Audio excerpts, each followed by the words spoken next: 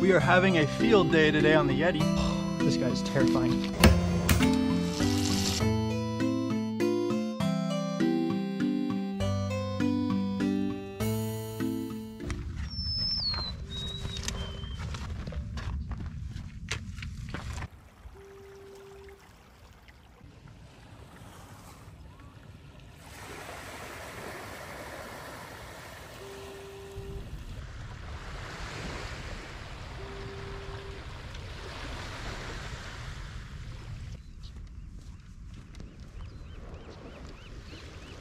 Good morning guys, Out of Towners TV here.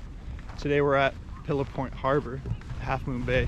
This is actually the location where the Mavericks happen, and right now I see a couple of surfers out there. The water looks pretty flat though. Today I got my poke pole with me, surf casting rod, and a smaller bait caster to throw jigs on. So we're going to be targeting rockfish, rock crab, monkey face seal, but we'll see. I gotta lock in here. These rocks are pretty slippery and I'm trying to go out further to the point here, so. Well, I think I may have found a good spot. You know, where there's birds at, there's usually fish, so. Sweet, this surf pole I've actually had 15 years now. Just noticed the tip's a little bit bent the wrong angle. See if I can bend this back. Yep, there we go. Got the lazy high-low rig today. Using a 5-ounce coin sinker, probably overkill for the swell, and doing the quick fasten of these hooks. I'm using the fisherman's knot. I mean, I've never seen this knot come undone. I don't know. Maybe it's breaking because of the knot. I don't really fish with that heavy of a line, but never had a problem with it. But yeah, I should probably learn some other pile knots and stuff like that. And we're going to be using squid as bait today. I like the way it stays on the hook. In the meantime, since I haven't caught a rockfish yet, technically I can fish with 2 poles. So I'm going to be using this jig head with the little swim bait on there that I used to catch the cabezon last week, and just be tossing that. Hopefully I can get lucky.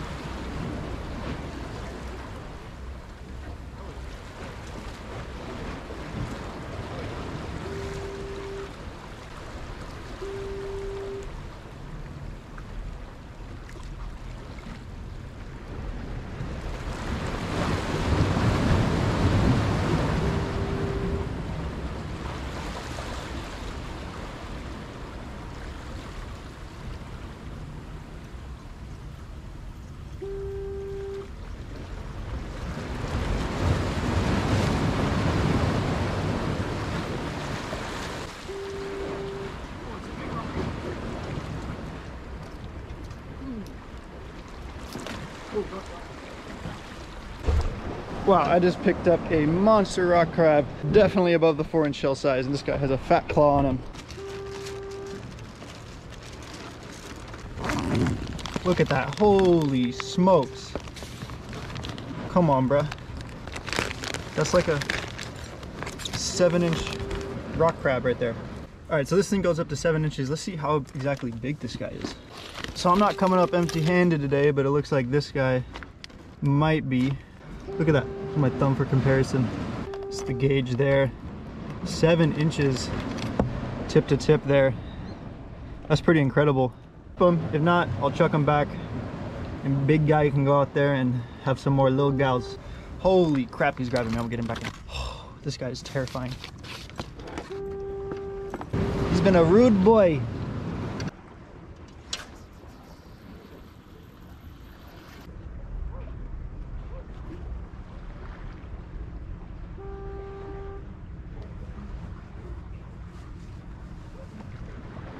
See, I also wanted to switch my bait up so I didn't get any hits on that first one, and I think I want to try and fish right down here in front of the jetty where it's a little bit of a drop off, see if I can pick up any smaller rockfish hanging around.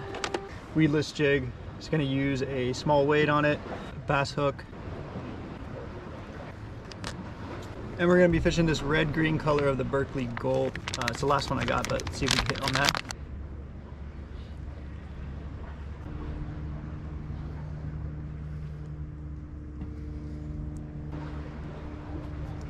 So I should be able to drop this down in front of the rocks without worrying about snagging too much. See how it goes though.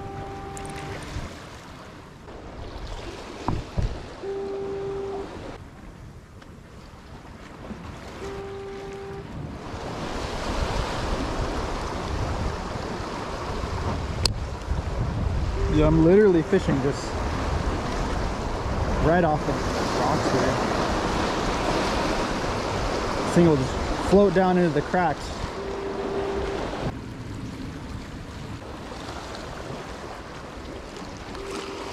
Letting it sing, just not even worrying about it snagging, just fall down into the cracks.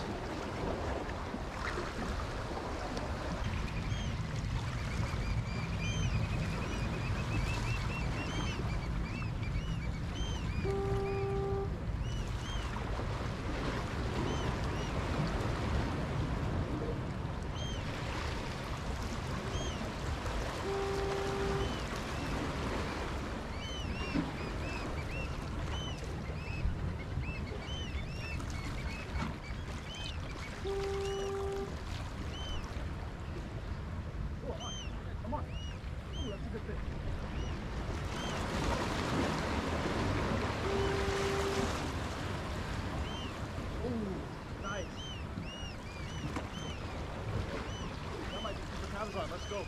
All right, it's gonna be really hard to get this guy down out of here. I don't have a net, don't have anything, but yeah, let's try and get him out without losing him. Pretty good sized cabezon. Woo.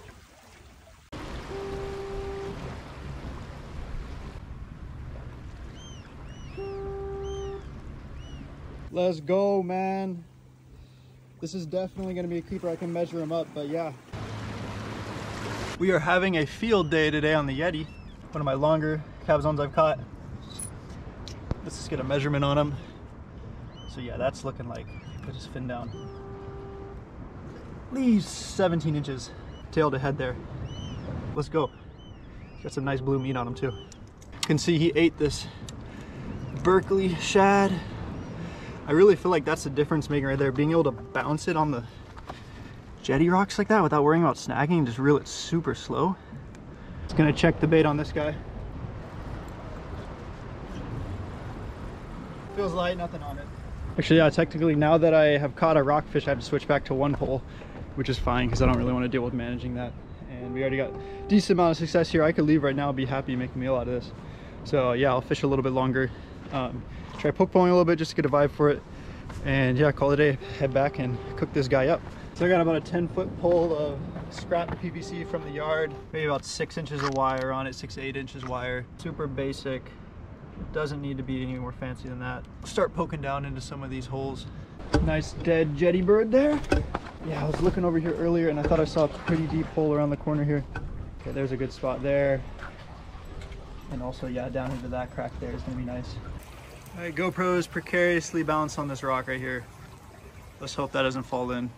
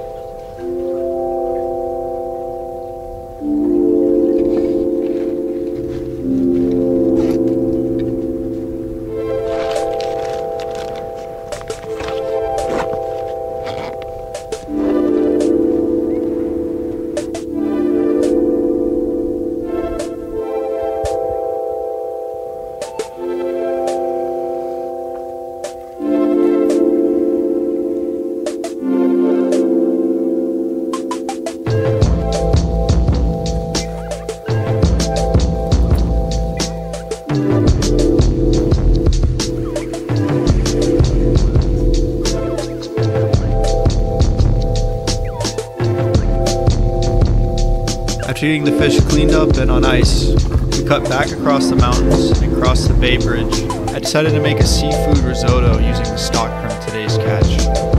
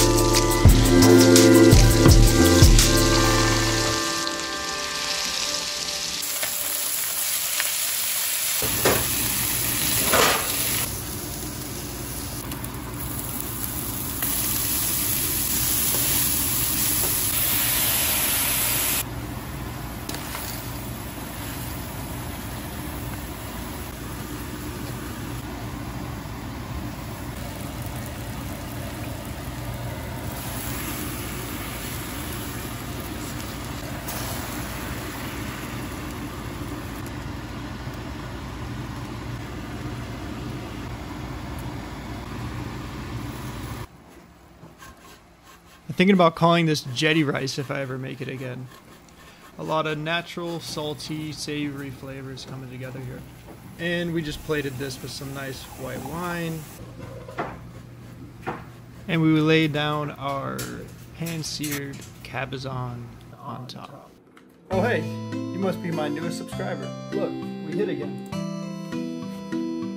This video is dropping next week, so you better follow for more.